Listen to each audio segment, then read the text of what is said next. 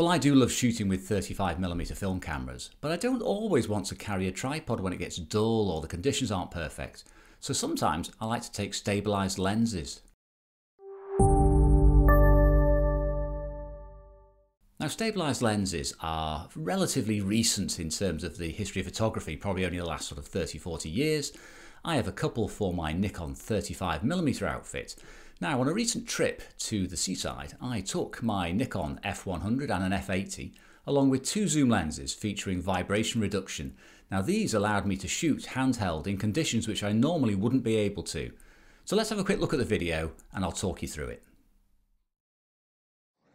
You see, it feels about -5 today with the wind chill. It is the middle of winter. It is awful.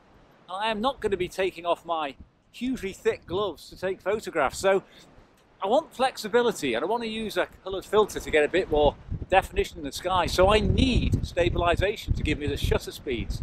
Well, this is a 28-85 in Nikkor mounted on a Nikon F100. Gives me great stabilisation and some weather sealing too. Because in conditions like this, I am not setting up on a tripod. So these patterns are really graphic here. I already got low down and managed to get a good angle on them. And as you can see, the black and white effect really works well for them. I think it's far better than colour. Now, I worked around the area probably for about 15 minutes or so, sort of trudging up and down.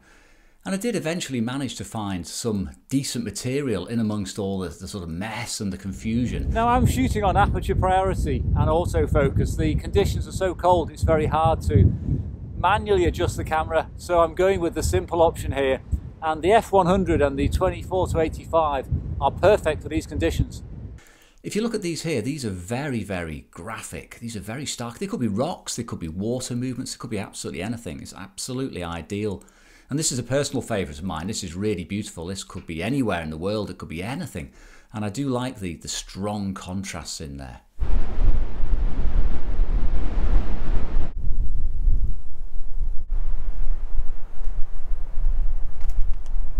Pine woods are fantastic. Not only are they very graphic and photogenic, but they keep you out the wind as well. Now, I've got two vibration reduction lenses with me today. I've got the 24-85 on the camera and I have a 70-300 VR in my little pouch, like a little kangaroo. Now, these two together give me all the focal lengths I could ever need for landscape photography. And they also give me about 3 or 4 stops extra handholdability, so I can shoot without a tripod today. I have flexibility, even though it's quite dull. Now again, I was able to shoot these tree trunks and various bark patterns using about 1/15 of a second because it was very dark. I just couldn't have done that without a tripod or a much faster film.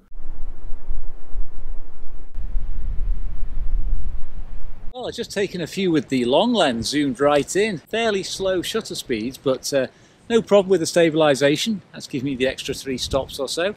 And I think the image is going to come out really strong, actually. Lovely side lighting here.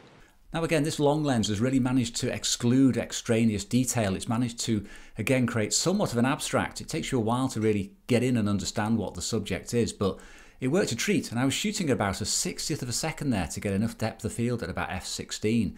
Just impossible without the tripod or the VR lenses again. Well, I've thrown a couple in with the wide as well, shooting about 35mm.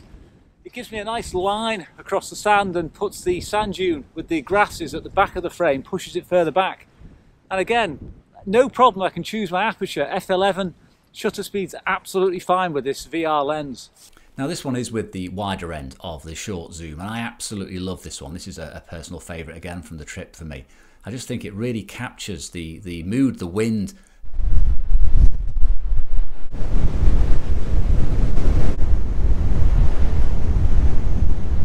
So eventually we'd had enough of the cold and the wind and we did head off to have some lunch. Now when we came back out again, it was about an hour and a half to sunset and the light had improved dramatically. It was sharp, it was clean, it was warmer as well, and it really did pick out things. You can see it breaking through the clouds here. Just look at the drama in that. Now to make things easier, I just took a Nikon F80 with just the 24-85 VR lens. I left the other lens back in the car and I took a tiny little bag. I wanted to work handheld exclusively, for which this lens is ideally suited.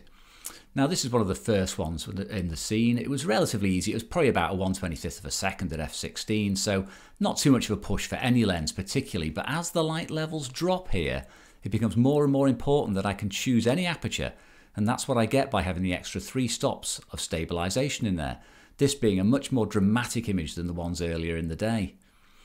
Now I wandered around for probably about an hour just getting my eye in. There's some people going for a swim, absolute madness. Just getting my eye in and just clicking away with a second roll of XP2 Super. The first roll was shot in the morning.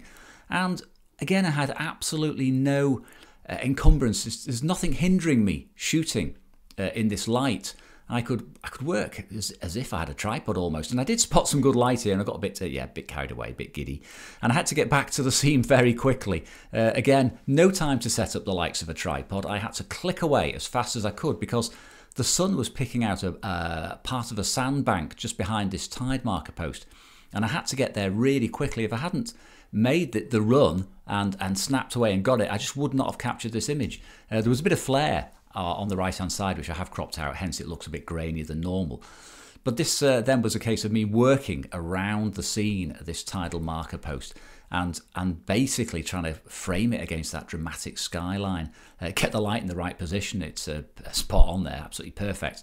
And I had to hold the camera up very high there, so I wouldn't be able to do that with a tripod. It just had to be held above my head practically.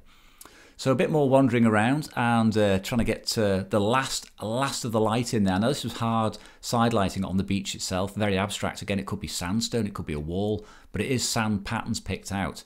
And again, it's a very typical sand pattern type thing here, but it was quite dark by now. You know, you're probably talking about, sunset. It was just about 5 minutes away, and I was still able to shoot handheld. I never actually had any shots I couldn't use the camera with handheld. It was possible to shoot right down after sunset. I mean, I was working about f5.6 by now, but I was still getting pin-sharp shots. I don't think there was a single shot on the roll which was soft or fuzzy in any way. So it was marvellous for me to be able to take a 35mm outfit like this onto the beach and work so flexibly, because as you could see, I was running around, I was putting in my steps. I think I got about 10,000 steps just in the last hour, herring about. The VR lenses did exactly what I wanted them to do. They were absolutely perfect for the job. Now normally I would possibly carry something like a 28-200 zoom, and I would expect to be compromised in terms of shutter speeds. I would probably get away with it in most situations, but not when you get to dusk, not when it gets dark like that. So it makes 35mm film shooting as easy as digital. So, another benefit to shooting film with the most modern cameras and lenses. So I do hope you enjoyed that brief journey to the seaside and the romp round the sandhills with me. Hopefully I'll see you again soon on the next video. Thanks for watching.